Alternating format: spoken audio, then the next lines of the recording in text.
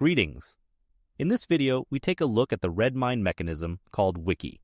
If the word wiki sounds familiar to you, it's no accident. This engine is used on many platforms, including the well-known site Wikipedia.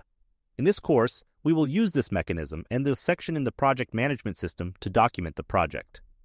In this case, the emphasis should be on technical documentation, but it will not be superfluous to describe and other useful information that may be useful in the framework of a specific project. First of all, let us study the basic mechanisms that we will use in this section. These mechanisms are creating wiki links. In order to create such a link, it's enough to write a word in double square brackets in the page editor. After we've created a test link, let's click on it to see what we got. As you may have noticed, following the link we created didn't take us to the content page, but to the editor instead. In fact, this is quite obvious, because we didn't create any content, just marked the existence of the page by creating a link. At the top of the page, before the editor, we can see the page header in our case, the text of the link we created. In the editor is the same text marked with the H1 tag, the first level header. Now, we can create some content on the page using the capabilities of our editor. The built-in editor contains standard controls, and I will not dwell on them in detail because it is quite a standard tool, which is a simplified analog of Microsoft Word or something similar. For the test, I created some text, a list, and a formula. Similarly, you can add images, tables, normal links, and so on.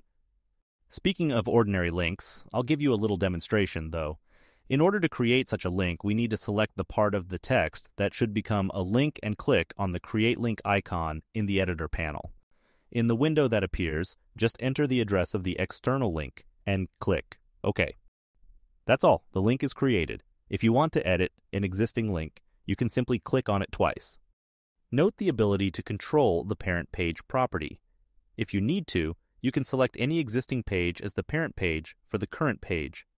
This can be useful if you are trying to structure pages according to their semantics. By default, the parent page is the one you came from when you created the page. After we have saved our changes, we can see the result. As you can see, the link we created works fine. Let's now go back to the previous page. We need to learn how to create synonym links. To do this in the editor, create another link, but after the text that will identify the page we are creating, we will add a vertical line and write an alternative text for the link without spaces. As you can notice, we have two links with different text, but the new link is blue instead of red, which means the page for that link already exists. Clicking the new link will take us to the page we just created. This information should be enough to deal with the technical aspect of filling out documentation in wiki page format. However, the most difficult part of this task is the actual filling of such pages with content, or rather the task of determining what kind of content should be written in the wiki. To avoid wasting time and creating blank pages to demonstrate a possible approach, I will simply create a list, suggesting a typical structure for a standard app development project, be it a mobile app or a website. Don't be afraid to deviate from the suggested framework. It's only given to you to offer some kind of starting point for your imagination. As I like to say, the ideal documentation described in this section should allow someone who is not immersed in your project to quickly understand what the project is, how it is structured from a technical perspective, and how to get involved in development. Again, this is an ideal situation, and it would be extremely problematic, if not impossible, to achieve. So, our task is just to try to get as close to this ideal as you can. So, any standard project contains functional and non-functional requirements, and they are definitely worth fixing in the documentation before you get down to programming your application. By functional requirements, we mean what the user can do in your application. In short, the functions of the application that the user uses. Authorization, for example, is a function. But the fact that authorization is implemented through a Google account is a function specification and would be considered a non-functional requirement, since it doesn't add a new function, but sets restrictions on the implementation. Non-functional requirements include programming languages, frameworks, server operating system, databases, design requirements, integration, and so on. That is, these are things that do not directly relate to the description of the user's capabilities. To describe functional requirements, it is useful to use use case scenarios, tables that describe how a particular action is performed and how the system reacts to it. As an example, we will explore such a functionality as authorization. To do this, let's create a table with two columns, user actions and system reactions. In such a table, first of all, we should describe a typical successful scenario, that is, the course of events, which for us, as a developer, will be considered the most typical among successful ones. In the left column, we will write the user's actions, and in the right column, we will write the reaction of the system. Keep in mind, for every user action, there must be a reaction from the system, and the system can perform several actions in a row if necessary. Going back to our documentation structure, let's think about what else we can describe. It will be important to explain what kind of tools we use in development. For example, if you are developing front-end application using jQuery and Bootstrap, it is worth explaining what they are and how they are usually used. For demonstration purposes, it is sufficient to specify several excerpts from the code, explaining how it works, where and when it should be used. And of course, you should not neglect the links to reference materials on the specified tool. When designing and developing your application, it is worth capturing graphical artifacts as well, for example in UML. It will definitely be useful to capture the domain model as a class diagram, the use case scenarios as an activity diagram, the implementation class diagram of your application that takes into account the development tools you choose, sequence diagrams that can be used to demonstrate how your use cases have been implemented in code. For each of the diagrams or images, you should add text descriptions that will reveal the meaning of what is depicted.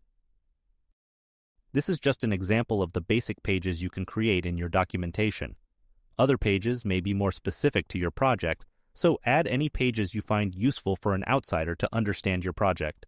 Also, it's helpful to add pages like known problems and solutions and useful literature. Let's look at a couple of examples of my students' work from past years. Keep in mind, these papers did not score maximum marks, but it will be helpful to examine your colleagues' approach to documentation. It is good practice to cross-reference all pages of your documentation. Every time you mention an entity that is described on another page, you should make a link to the page where that entity is described. Using the structure-grouped view mode, we can see only a few pages that the author has created. Alas, they are quite few and poorly correspond to the recommended template I described earlier. Each page, however, is decorated decently overall, lots of both external and internal links, and the text is generally rather useful. If you stop at the page with Idea IDE description, there is obviously an unnecessary element, a table comparing two versions of the software. However, the process of installing and configuring the software can really be considered useful. Exactly the same can be said about the page dedicated to Scoop, except there's nothing superfluous, but there is a useful configuration guide. Overall, you can see that all pages are somehow dedicated to configuring and installing components or software, but there are no adequate examples of how to use the libraries, which is obviously a disadvantage. Also, missing are diagrams or charts, as well as scripts and other pages that I recommended to describe. Since we definitely lack examples of more successful pages, I suggest looking at another student's work. However, to my great regret, it is in Russian, which will definitely make it difficult for you to understand. Nevertheless, I don't think this will be much of a problem, since we look more at how these pages are designed than we do at the text itself. The design elements are presented in parts with a detailed description of the content under each image, including the rules for the behavior of the elements on the page, as well as mentioning related entities in the form of links. The page devoted to Bootstrap includes a description of the framework itself, as well as ways to connect it and examples of its use in a project. Each block of code cited represents some kind of interface element created using Bootstrap. Links to external self-tutorials and reference books are used to describe CSS3. Figma, Font Awesome, and Google Fonts are described very briefly, mostly with a focus on how these tools can be used in a project. HTML5 as CSS3 is described with references to external sources. In doing so, the references are broken up into groups by meaning for easy reading and understanding. However, the page devoted to JavaScript is quite lengthy. This page uses the same approach to describing the material as the Bootstrap page does, showing examples of how the language can be used to solve specific problems. This page includes snippets of code to demonstrate how to send network requests, how to change the headers of outgoing requests, the concept of promise, and how they are commonly used. It also gives an example of using JSON, callback functions, the ternary conditional statement, arrow functions, and other useful examples. You could also see the structure of the project in terms of JS files, style files, and view files. Among the pages under consideration are also pages describing UML design and development artifacts. The first such artifact is the use case list diagram, which depicts the actors who interact with the system and the use cases themselves, ovals, each representing some feature for the actor, whether the user or another system. It is important to note that on this page, in addition to the image, there is also text that describes exactly what is depicted in the image.